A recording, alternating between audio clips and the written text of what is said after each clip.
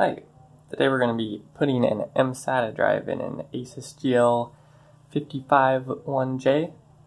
It's a bit older of a laptop, and the process is a little weird. The whole thing does have to be taken apart, which is unfortunate, but we're going to do it anyways. So, first thing to do, take the battery out, pull on that little switch there. There you go, and just set that aside. And then you have to take out all the screws.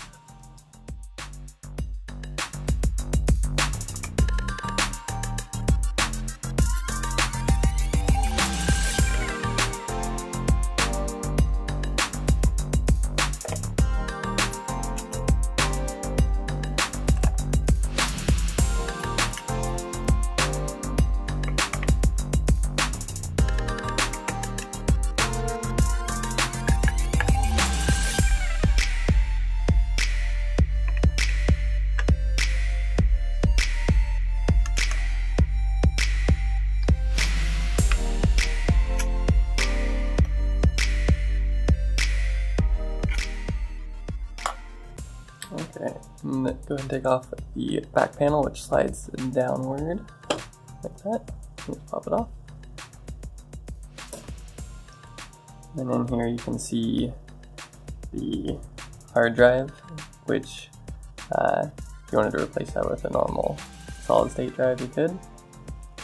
And the wireless card, the RAM here, and then unfortunately the mSATA slot is right here, which is underneath the rest of the chassis. So to get that off, you'll actually have to undo all the hard drive screws, and before we do that, we'll go ahead and pull out the drive bay, which is held in by this screw here.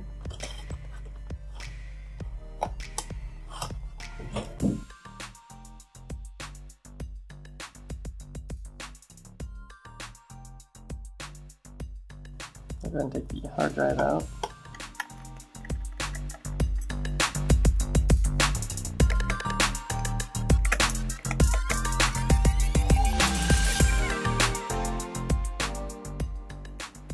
There we go. You can pull on this tab here, slide it out and then up and out, and just a normal hard drive. And from here, there are a couple more screws we need to get. Might be kind of hard to see, but there's the two here that were where the disk drive was.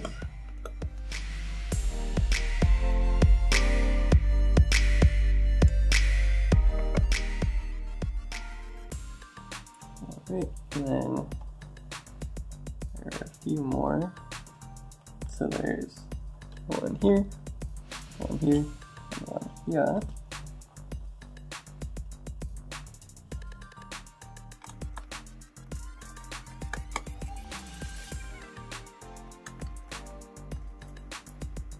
And there's actually also one right down here in the corner.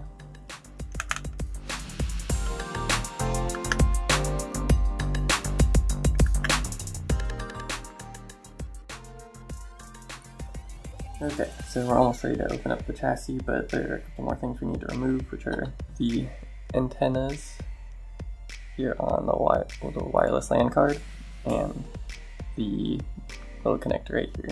You can just pop each of those off.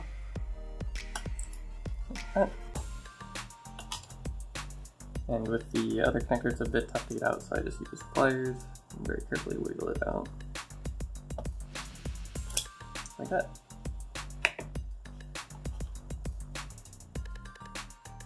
Alright, the next thing to do is open up the chassis itself, and I usually use just like an old card to get in on the edge somewhere. I'll go and do that.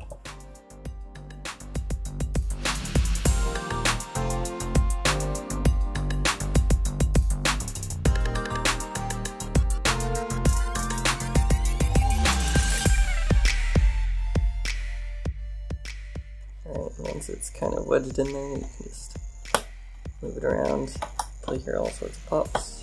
It's just the plastic disconnecting.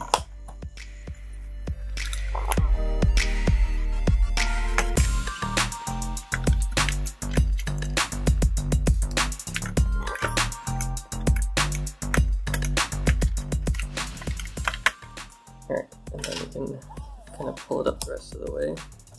And on most laptops, this whole part will come off, but on this it's kind of weird, it's still hinged on there. So you can go ahead, and it'll sound really bad like it's popping a bunch, but go ahead and move it up like that. And it's still on there because of these hinges here on both sides. But that's as open as we need it to be. And what we're looking for is this right here.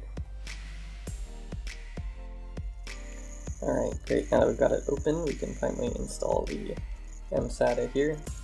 And one thing to note on this laptop specifically is that it's very small, like half size mSATA, which is this kind, versus the like normal full size, or I guess standard size mSATA is this one.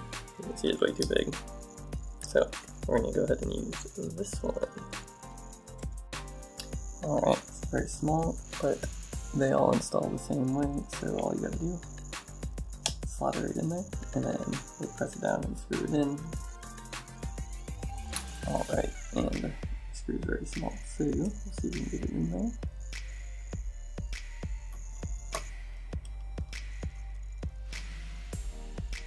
Just like that, doesn't have to be very tight. And there we go. Now we can go ahead and close it all up and make sure everything works when we turn it back on.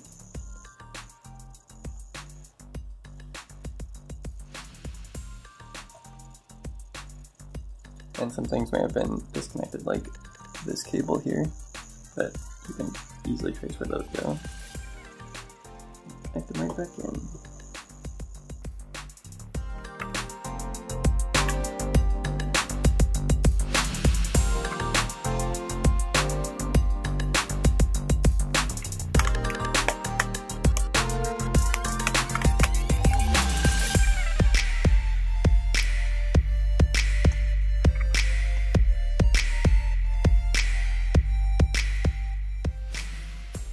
Alright, now we can just put everything back in and screw everything back together. As you can see, I've already put the hard drive and its screws back in, and I've also put the disk drive base screws back in as well. Some final notes on this upgrade are that you will need to disable fast boot in UEFI or the BIOS menu. Otherwise, you'll get a blue screen of death sometimes in Windows 10.